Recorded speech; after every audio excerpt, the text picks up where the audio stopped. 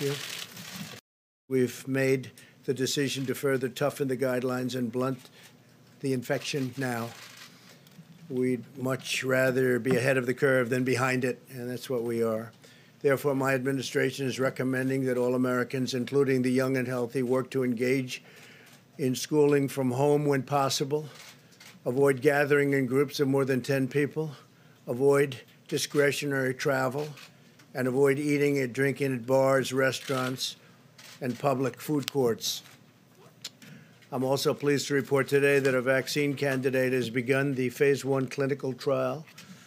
This is one of the fastest vaccine development launches in history, not even close. We're also racing to develop antiviral therapies and other treatments, and we've had some promising results, early results, but promising, to reduce the severity and the duration of the symptoms. And I have to say that our government is prepared to do whatever it takes. Whatever it takes, we're doing. We're doing it in every way. Of the symptoms and